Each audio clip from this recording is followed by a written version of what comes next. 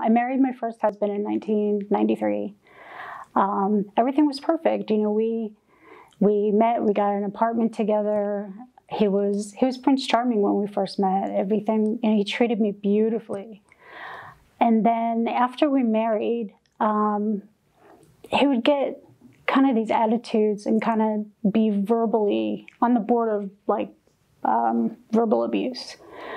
He would say these backhanded comments like, these, oh, your bracelet looks really pretty. My grandmother wore stuff like that, So I thought, well, this isn't, it's not the way that I want to be treated, but I thought it was normal. I didn't know in relationships that you can speak to someone in that way. So, I kind of just sort of blew it off and I laughed it off and I just kind of let it go. But then, he would call me stupid. He would call me a bitch. He would accuse me of cheating on him all the time.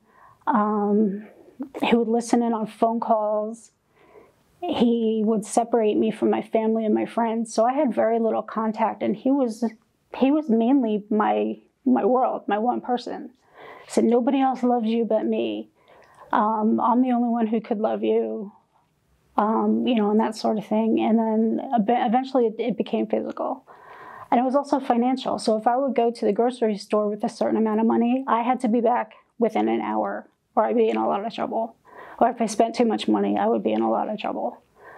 I wasn't allowed to work, and yet he complained that I wasn't working. So he would tell his friends and his family that I was lazy, that I didn't want to work, but he wouldn't let me have my own income. My car was suddenly his car. There was a progression in the abuse that I didn't see because it was so gradual. First it was verbal, and then it was these little things like a backhanded slap, or, and then it would sort of escalate from there. And then when there was abuse and, he would beat me for whatever reason it would be, I'm sorry, it'll never, ever, ever happen again. I'm so sorry. You're so beautiful. I love you. I'll change. I'll do anything for you.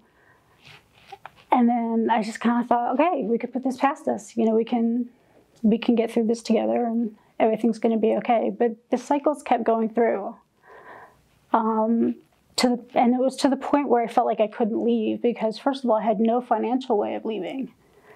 I was afraid to leave because that's the most dangerous time for a woman to leave that's the most dangerous time for a woman. So, there was a lot of fear. I had nowhere to go. And even if I did go have somewhere to go, he would find me, he'd bring me back. And I just sort of thought, well, this is my life now, And it got to the point where I just wanted to die. I thought that was my only way out. And, I planned to take my own life many times, and I was unsuccessful one time. And what broke everything in 1995 was that dinner was 5 minutes late, and he beat the crap out of me. And I ended up in a coma for 6 weeks. And that's how I left. Got a restraining order. I have a wonderful husband now. I have I'm happily remarried. There's a life after abuse. But, my time spent with that taught me a lot about what abuse was. And now I can see kind of what the warning signs were.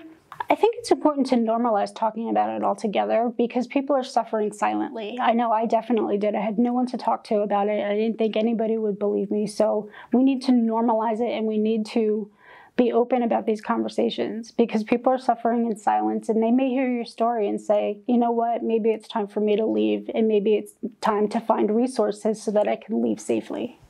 My message is that you're not alone. I believe you. And if I can help in any way to get resources or just be someone of support, I am here.